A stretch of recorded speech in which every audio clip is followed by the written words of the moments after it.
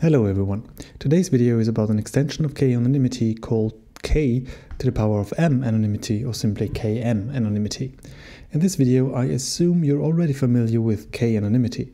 If not, I will link the k-anonymity video in this video's description.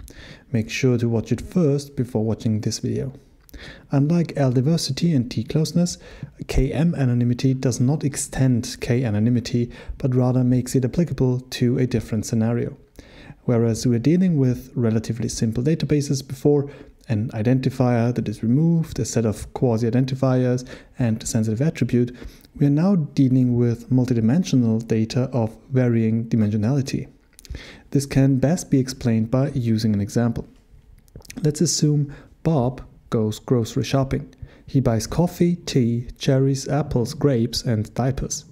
On his way home, the top items in his bag are the fruits, and Tom, his neighbor, sees Bob and these top items. If the supermarket Bob went to were to publish an anonymized database of all purchases that occurred on that day, it would be easy for Tom to find out Bob's complete shopping list, and hence conclude that Bob's wife is pregnant. This problem already illustrates the major difference between km-anonymity and k-anonymity.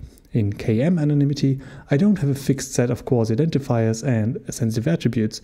All items are treated as both, since it depends on the attacker's knowledge what is what. In our previous example, the attacker's auxiliary knowledge are the top items in Bob's shopping bag, but it could as easily have been 3 or any number of other items. This number is the m in km-anonymity.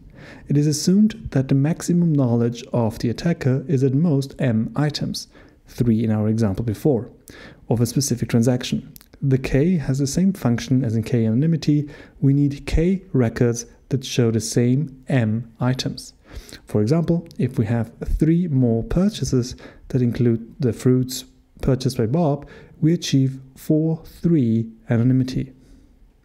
Of course, this is usually not the case, so we need to perform a concept we already know from k-anonymity, generalization. We do not use suppression, however. Since we're dealing with categorical data, meaning the items are texts and not numbers, we need to assume a hierarchy.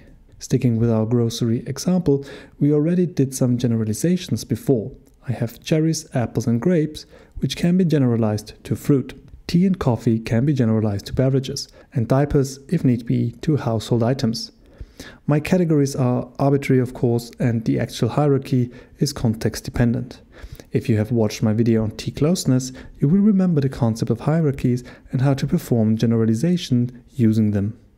We are now left with a list of generalized purchases with varying degrees of accuracy.